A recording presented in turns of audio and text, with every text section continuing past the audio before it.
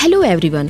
On behalf of National Institute of Food Technology, Entrepreneurship and Management, NIFTEM Tanjavur, under Ministry of Food Processing Industries, I welcome you all for video demonstration session on processing of Jamun wine. Jamun is an important indigenous minor fruit of commercial value. It is also known as black plum, Indian black cherry and Ram Jamun in different parts of India. Jamun is a tropical tree of the family Myrtaceae. It is native to India and Indonesia. Bark, leaves and seeds are used since ancient time to cure various diseases. It is also called fruits of God. Jamun is gaining popularity among the consumers due to its high nutritional value and for its several medicinal properties. Jamun fruits are good source of iron, which is used as an effective medicine against diabetes, heart and liver troubles. Before the discovery of insulin, Jamun was useful in treatment of diabetes and as an integral part of the various alternative system of medicine. Fruit are a rich source of minerals like manganese, zinc, iron, calcium and sodium, and also in sugar, tannin, anthocyanin and other phenolic compounds. Jamun fruits are available only for short duration in June-July.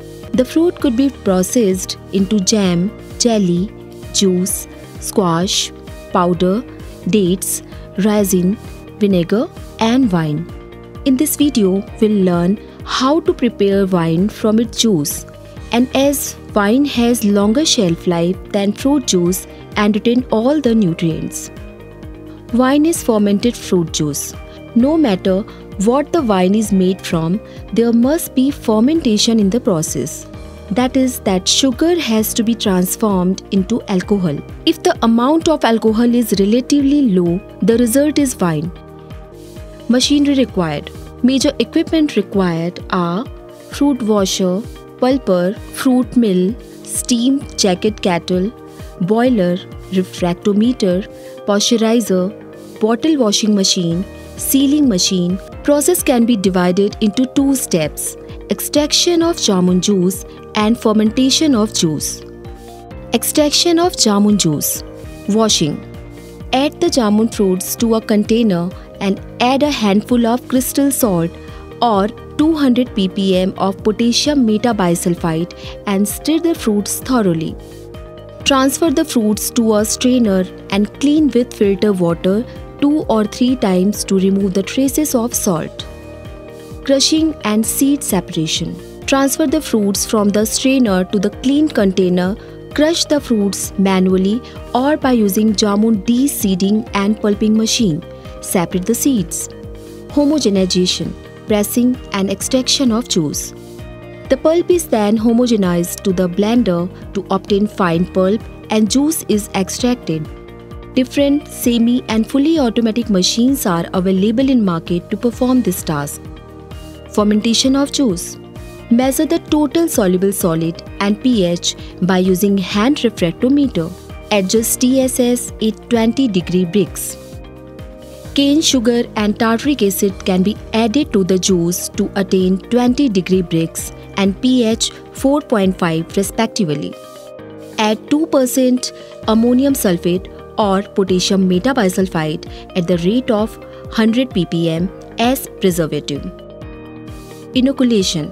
Inoculation should be done with the wine yeast starter culture. Use 24 hours old starter culture. Measure the yeast at the rate of 0.1% of the juice. Add the above inoculum to the juice at the rate of 5% starter culture and keep it for primary fermentation at 25 to 30 degrees centigrade for 7 days. Racking and decantation.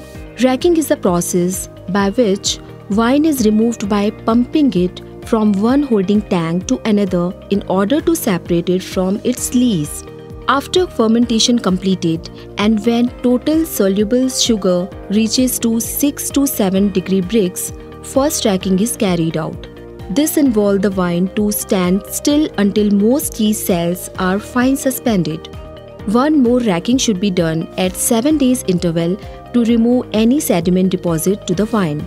The vine after racking should be clarified. The vine is then filtered without disturbing the sediment of the yeast. Aging. The final stage of the process is aging and bottling the wine. The wine can be instantly bottled, or the winemaker can give additional aging to the wine. For aging, the wine is transferred to oak barrel or stainless steel and tank or bottles. Oak barrel allow oxygen to enter and alcohol to escape. Bottling wine.